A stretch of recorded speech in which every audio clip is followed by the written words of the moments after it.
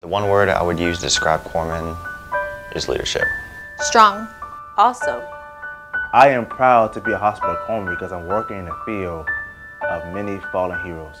It's very rewarding being part of such a long legacy because you get to follow in the footsteps of those who once were before you. My word would be pride. Always faithful. Courageous. I'm proud to serve my country as a Navy hospital corpsman. I'm honored to be a part of an organization or part of a corps that has done so much. Hospital corpsmen are angels. Dedicated. Honorable. 115 years. I have actually been in 28 of those 115, and I can honestly say I am proud to be part of it.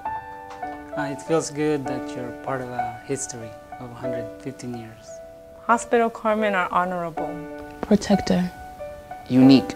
Being a part of the hospital corps has given me great pride, especially when I serve alongside my brothers, the Marines. I feel honored and extremely proud to be part of the most decorated rate in the Navy.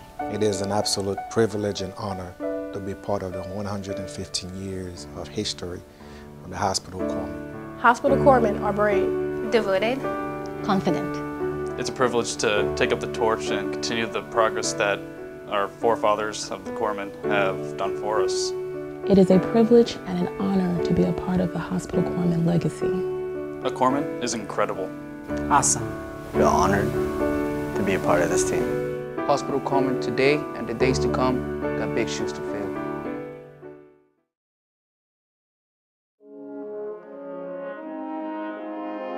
Since the early days of the Republic, the United States Navy has relied on enlisted service members to care for our country's sick and wounded. Throughout our nation's 236-year history, these service members have gone by many names: Loblolly Boy, Surgeon's Mates, and Baymen, to name a few. In 1898, with the Spanish-American War looming, Navy Surgeon General J.R. Tyrone lobbied for the need of a more structured medical component. Congress agreed, and on June 17th, President McKinley signed into law the creation of the United States Hospital Corps. The establishment of the Hospital Corps created 3 new rates: Hospital Apprentice, Hospital Apprentice First Class, and Hospital Steward. In 1916, the Navy updated the Hospital Corps rank structure. Junior enlisted were known as Hospital Apprentice First and Second Class, while petty officers were known as pharmacist mates. During World War I, hospital corpsmen served throughout the fleet, earning particular distinction on the Western Front. Nearly 700 personal awards were awarded to corpsmen during the war, including 2 who received the nation's highest award, the Medal of Honor. During World War II, hospital corpsmen bravely fought aside their Marine counterparts in every major battle of the war. In 1945, pharmacist mate Second Class John Bradley was among the small group of Marines who raised the flag on Mount Suribachi. Throughout the Korean War, hospital corpsmen once again showed their courage and devotion to duty. All 5 enlisted Navy Medal of Honor recipients were hospital corpsmen.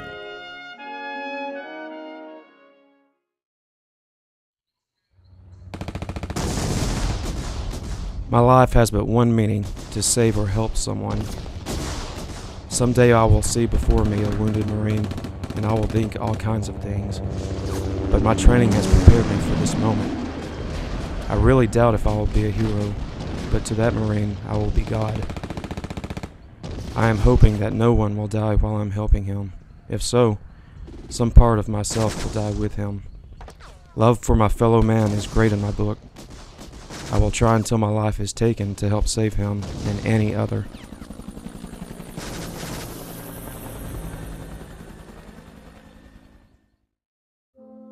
The Hospital Corps' commitment to Vietnam started as early as 1959, when corpsmen were stationed at the U.S. Embassy's dispensary.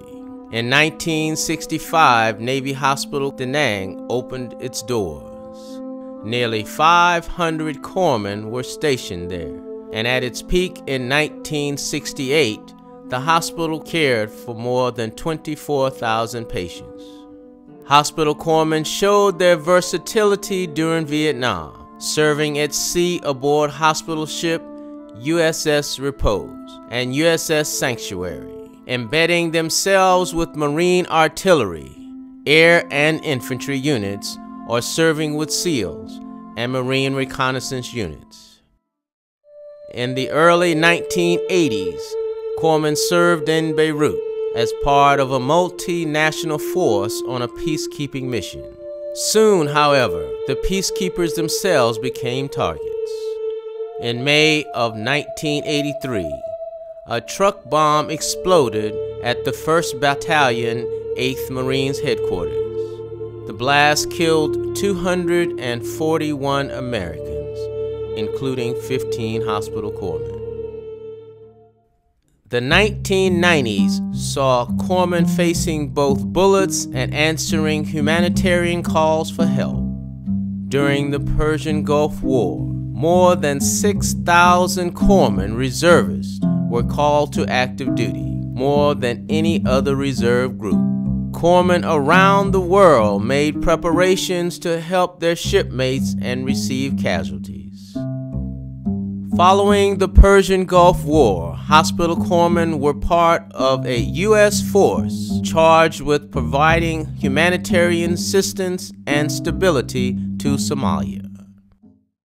Throughout the past decade, corpsmen have once again served on the front lines in operations Iraqi Freedom and Enduring Freedom in both support and combat roles. Today, the Hospital Corps is more than 20,000 strong. Corpsmen are deployed worldwide in support of both humanitarian and combat missions.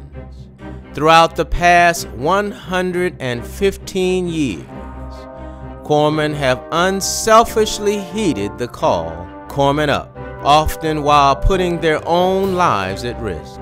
With 22 Medal of Honor recipients in its ranks, the Hospital Corps holds distinction as the most decorated corps in the Navy.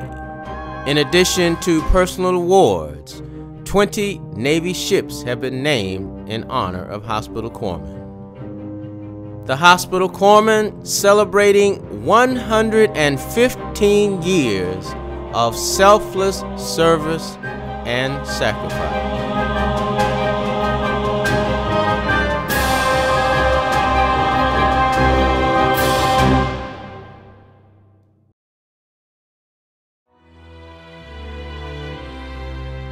I solemnly pledge myself before God and these witnesses to practice faithfully all of my duties as a member of the Hospital Corps.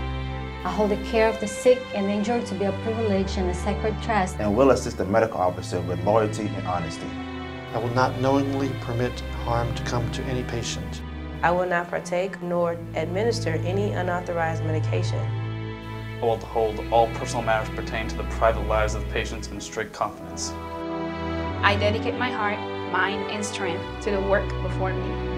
I shall do all within my power to show in myself an example of all that is honorable and good throughout my naval career.